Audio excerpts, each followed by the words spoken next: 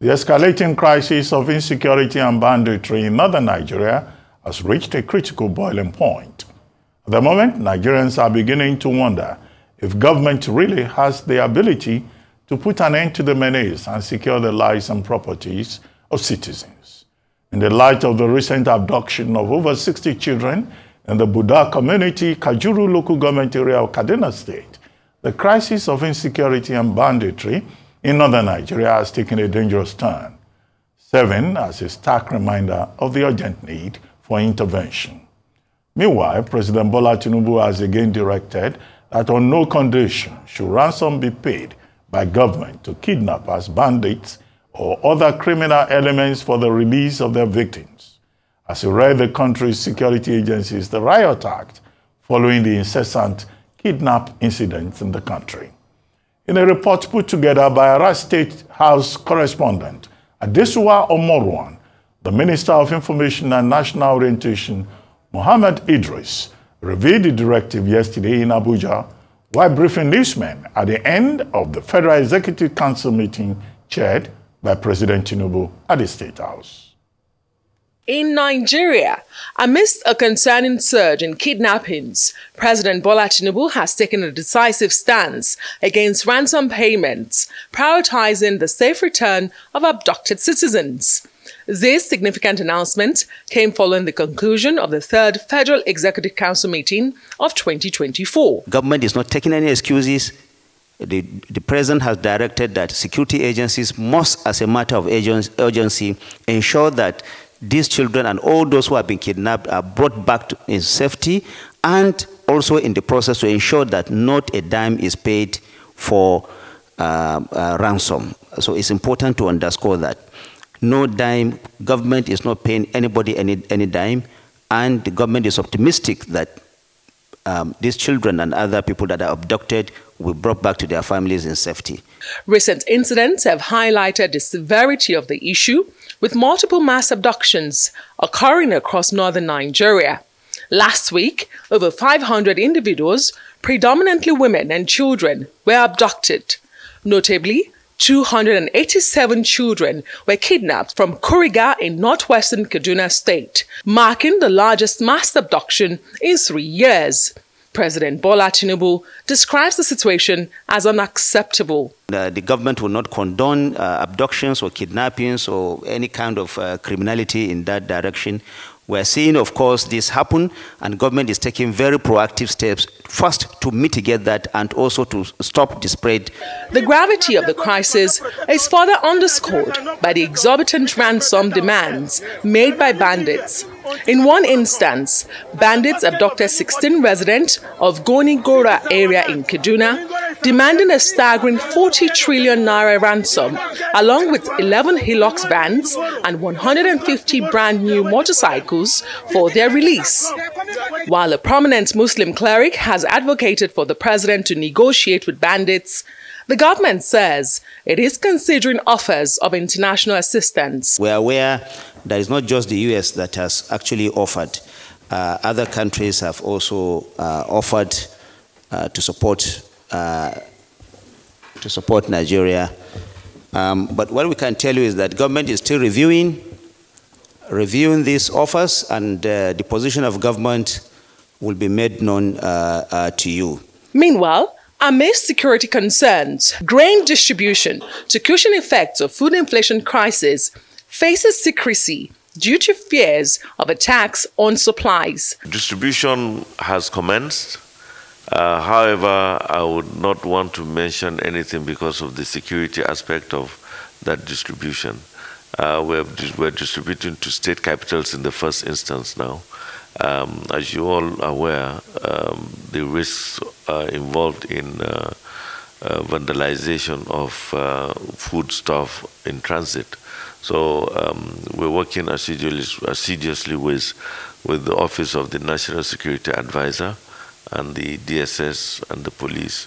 And as I can assure you, we have started distributing, especially in the Northwest, with northwestern states. We're distributed out of 7 points, and that's all I need to tell you. In other news, the council approves augmentation for road projects and shoreline embankment in Nigeria's commercial capital. We also got approval for outer marina shore protection.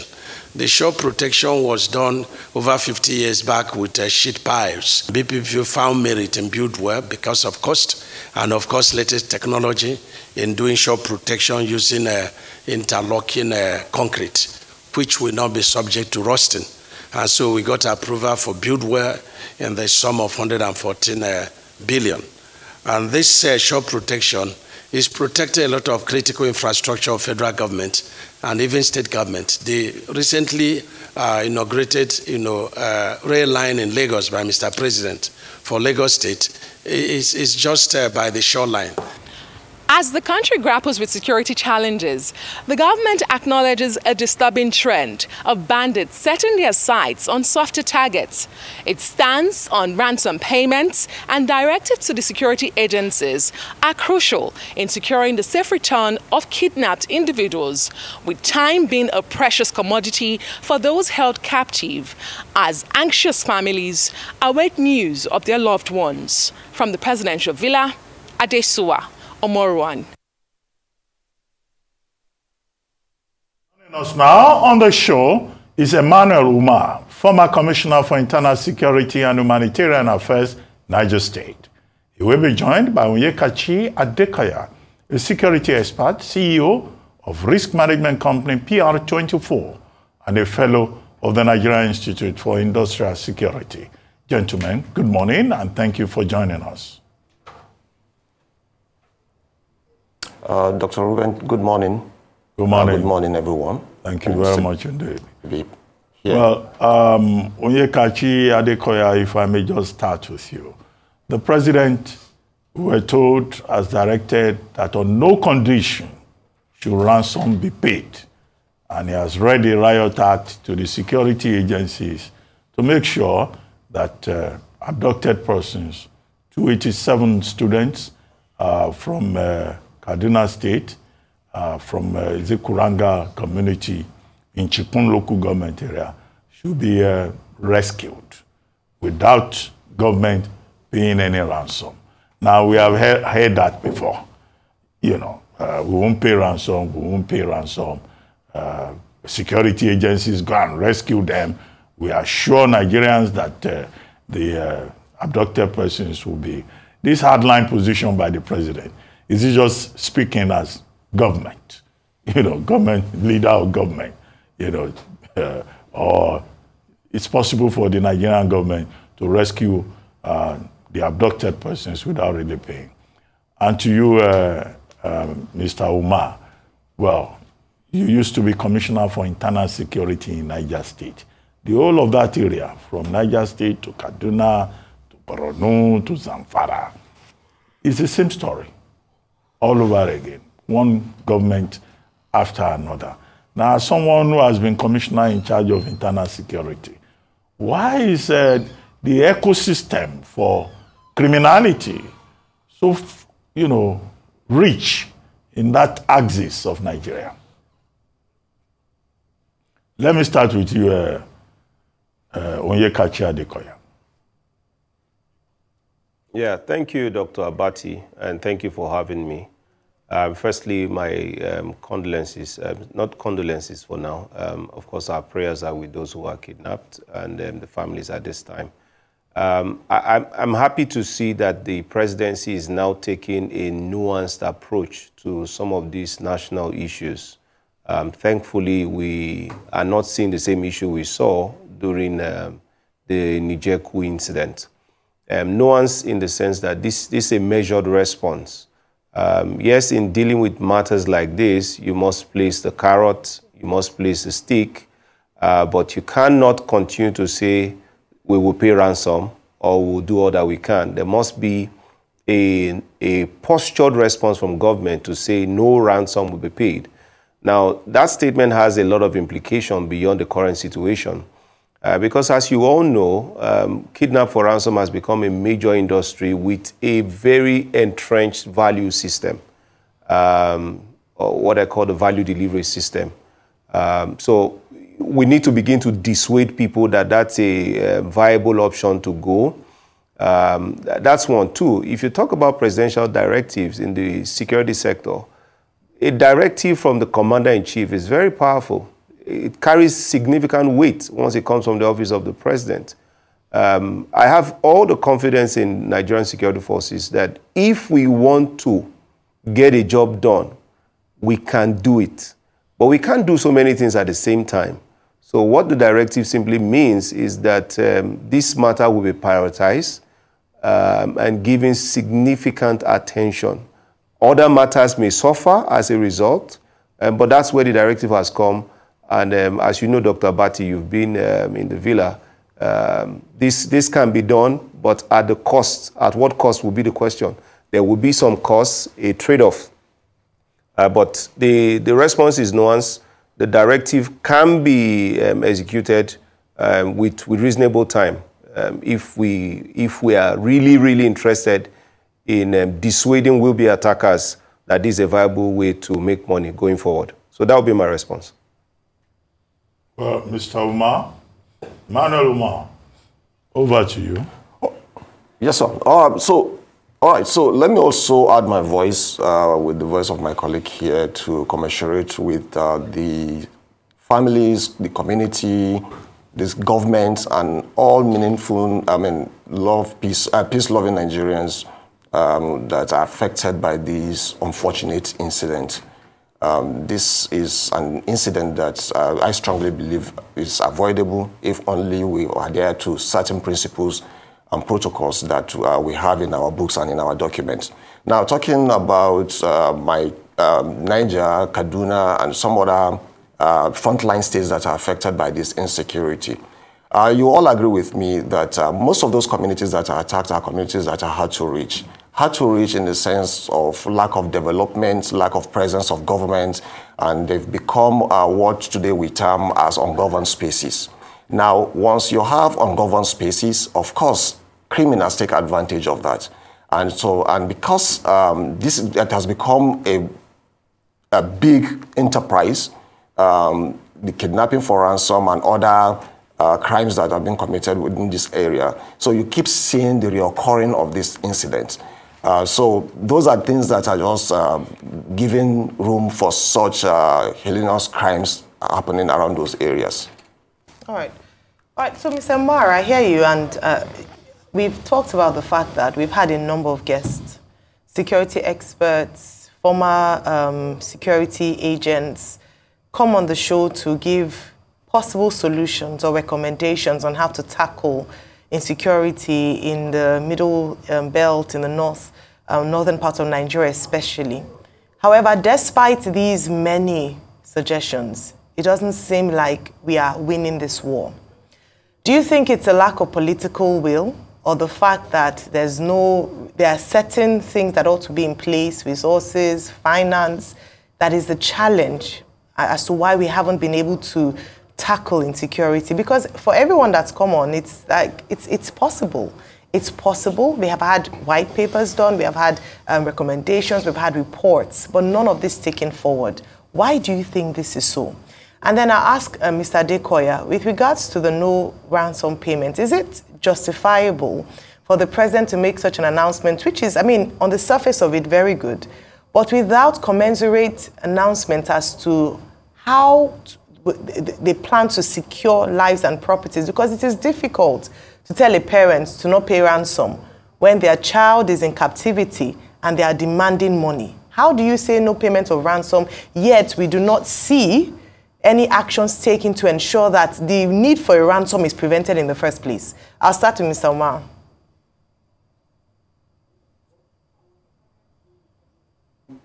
I think it's a combination of many factors.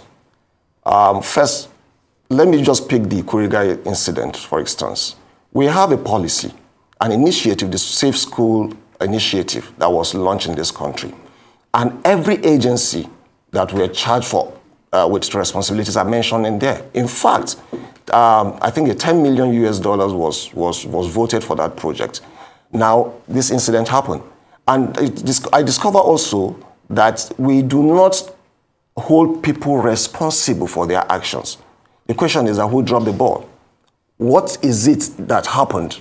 And during our after-action review, do we call or hold anybody responsible for his action? But we don't do that. And also, you discover that we have a long years of negligence. Negligence in the side of both from the government and from also the people. Let me take that school, the LEA in Kuriga, for example. I understand that the school, there are 2 schools in that community and they were merged into one. What happened based on the security assessment of that school?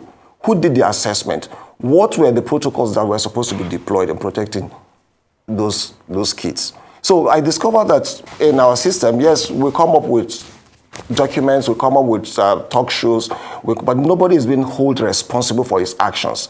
And once people are not accountable to that, you see that keep happening.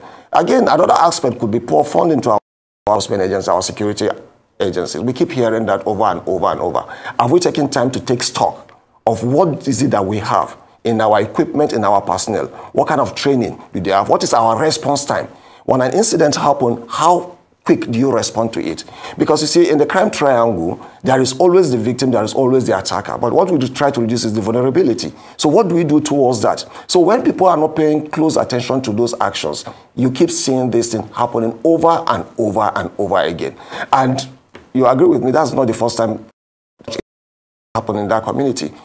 I don't know how true it is, we heard that sometime early this year that the principal of that school was attacked. In fact, the wife was kidnapped. The principal was killed. I don't know how true that statement is. But what is it that was measures that were put in place? So there's a combination of factors that is causing that, and the political will. If the government really wants to do it, I strongly believe they will do it, because I have seen where government paid close attention to issues and they resolved it. So I think the political will may be there, but because people are not being held accountable for their actions or inactions, we keep seeing this coming back. All right, Mr. Adekoya. Yeah, so you asked on no payment of ransom to make such a statement without commensurate action. Then some other question I'll also attempt to answer. Of course, clearly, once you are involved directly, it can be a very tough ask on the family. I agree with you 100%. But when you're managing kidnap for adoption, you must have a clear mind, and you must be balanced in helping the families navigate the difficulty. Now, government is not an individual, it's an institution. So government would take a response from the position of an institution. So that's on the one hand. The other things that the state government, the senators, the House of Reps, the NSA, they are doing to support the family at these times may not also be known to the public. And now, I'm not holding brief for them, but I expect that some of those actions will be happening at this time. Importantly, we've seen an increase in government security operations, which unfortunately comes with its own collateral risk. Remember the drone bombing incident, some of those mishaps. So those are some of the challenges of confronting armed groups within an urban area or a built-up area. So those risks, we also highlight them in some of the reports we put out, that as we begin to see increased government security operations, they come with a collateral risk to travelers, to communities, unintended as it were. So I expect that some actions would be going on. It's not out of the place to make those expectations. But importantly, you talked about the other broader issues, and you are correct. When we come on set, we talk about these issues, and we almost leave with a remark saying we will be back again to discuss these same issues or something worse. Unfortunately, since 1999, we've checked the trend analysis for crime. It has been on a sustained rise. Government to government, service chiefs upon service chiefs, the issues we have are structural issues. And I've argued that the president has no business with internal security. to the extent we are currently doing that in Nigeria. State governors should be primarily the chief security officers of their states. I listened to somebody make an argument that because the armed bandits are coming with AK-47, when you have state police, they should carry AK-47s. I don't share that school of thought. We should do weapons classifications right with the state police formations that we'll have. They should have service pistols, I agree.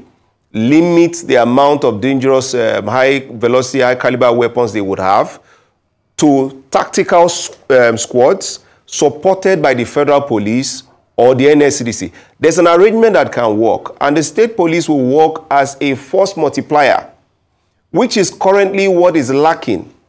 It is not for lack of effort, but it's a structural problem. The military has, since the last 2 presidencies, has had operations in over 31 states.